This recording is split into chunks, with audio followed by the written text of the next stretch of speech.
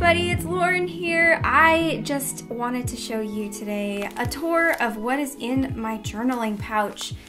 I have one of these Delfonics pouches in the medium size that I had seen all over Instagram and YouTube, and I found this on Amazon.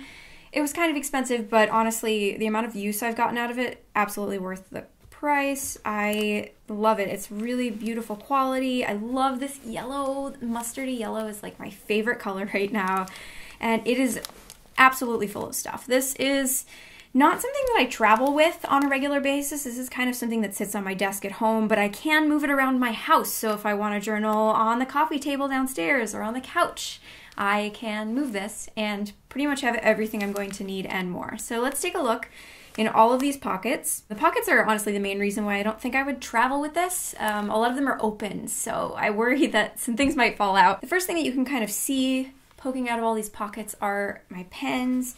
So I've got a couple different things here. I have some Zebra Sarasa clip gel pens in a few different colors. They have some really cool vintagey colors like this camel, which is actually pretty similar to the color of the bag once I write with it. Maybe a little bit more orange in it.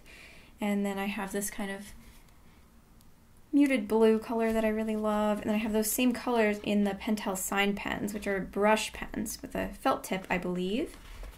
Those are really fun. I also have these Uniball Signo gel pens.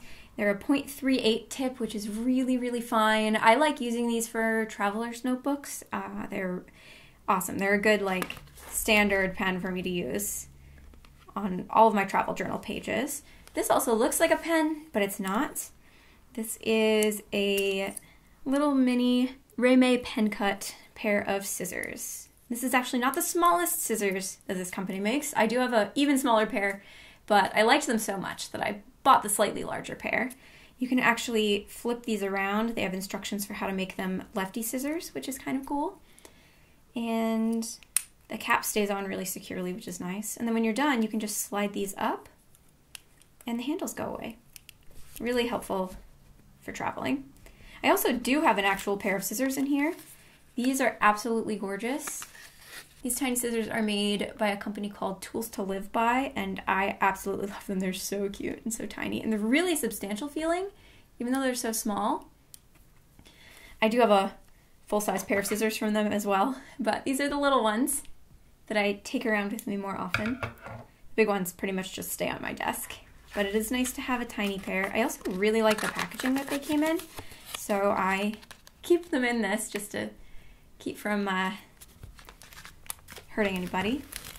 And in here I've got, these are almost gone, but they are fountain pen nib shaped paper clips, which I really like. I use them as a decoration. I like hold things onto my traveler's notebook covers using them.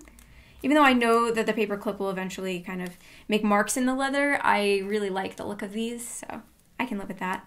And here I've also got a foam eraser. I like this because it has kind of a holder on it so that your hands don't get messy, and then as the eraser gets smaller and smaller, there's a little perforated line where you can tear off some of the holder so that it can be the right size. It's kind of smart. In this pocket, I have some Kita tapes, which are little mini washi tapes, but they're pre-cut and they have a backing on them, so you just peel them off. But what I like about these is that they come in kind of pre-coordinating packs, so they match. You don't have to think about what to coordinate together. I also keep a pad of Post-it notes in here. I use them to make notes when I'm journaling. Maybe I'll look through my calendar and find the dates if I'm backdating things, or if I don't have time to journal, I can just write out a quick note of what happened that day and stick it on a journal page and go back and work on it later. They're just really useful to have when I'm journaling. I have a couple of these clips around, just kind of all over my desk. They hold my journal pages open for me, so if it's a notebook that doesn't lie flat, like the Travelers Company notebooks, I can not worry that, like, my stamp ink will end up getting everywhere. I can hold the pages open without using my hands. And then this, let's see. So this is kind of where I've put some small ephemera that I've saved. It's like stickers I've collected and tags from items that I've purchased. This came like on a pair of overalls that I bought. It's really full, so I don't know if I'm going to be able to fit much more. And then this little envelope has some stamps from the holidays. All the stamps that people were sending me on letters and Christmas cards were all really cute, so I kept them. But that's... Can't really fit much more than that in here, but it's a good place to start. And then I have bigger pouches and bags that I keep more ephemera in, because I like to keep that stuff, because when I want to go journal and I need extra pieces, I know exactly where to go. So this is the main pocket, and if you haven't seen these pouches before, they're divided up. There are 4 smaller pockets along the sides in here, and then there's one main big pocket. These are just awesome. They are so... You can just stay organized with this, and I love it. First thing I have in here is my Canon Ivy printer. I love the mint green. And they print on this zinc paper, which is basically a sticker. It doesn't require any ink.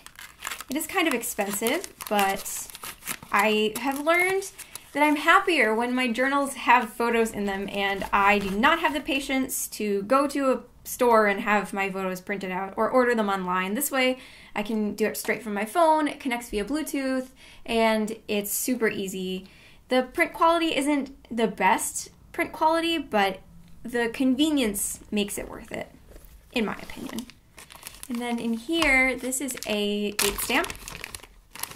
So you can change around the date and stamp it, and it is self-inking, so I don't have to worry about that. I've replaced the ink pad on here maybe once, but I've gotten a lot of dates stamped with this thing without having to change it again. I also found this Ziploc bag that's exactly the right size, and that way I won't get ink all over the inside of my bag. I think the cage in here would make it so I don't get too much ink everywhere, but I do get it on my hands when I'm using it, so just for safety, there is that. The main thing I have in the big pocket is paper.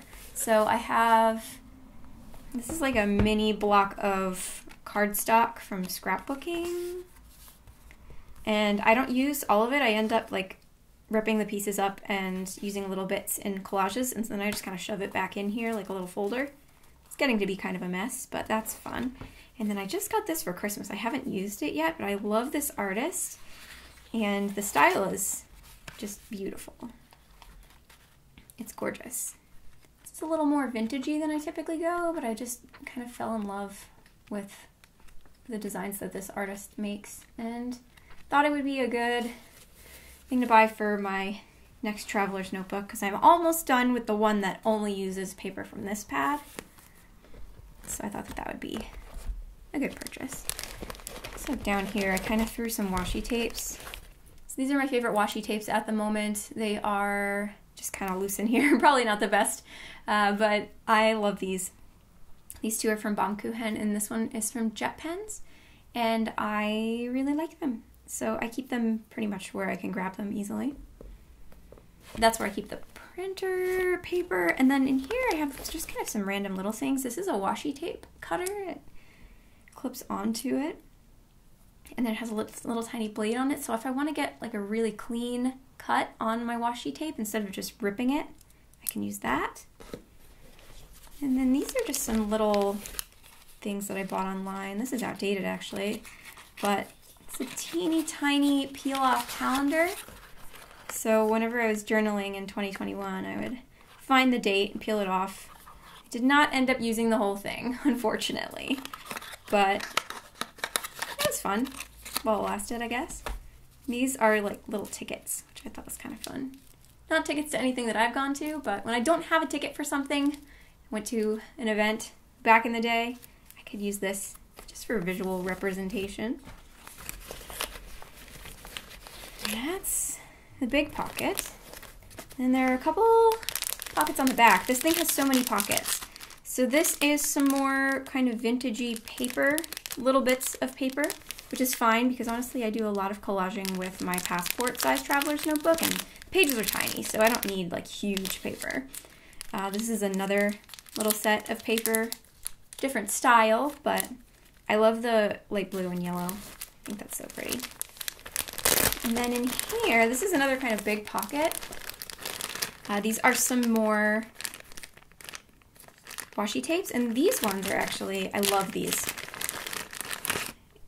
They're dots, big watercolor dots, and every one is a slightly different color. So you get some interesting variation. I have dark blue, light blue, and purple. I use these a lot. They're a really good way to pull some pops of color throughout.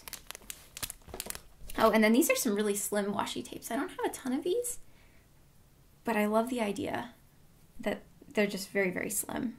And then the last things I have in here are a couple of white gel pens and this Zig Clean Color dot marker, which I don't use as much as I thought I would, but it makes really cool dots, and they get bigger depending on how hard you press, so you can kind of get some variation there. Thought they were kind of fun.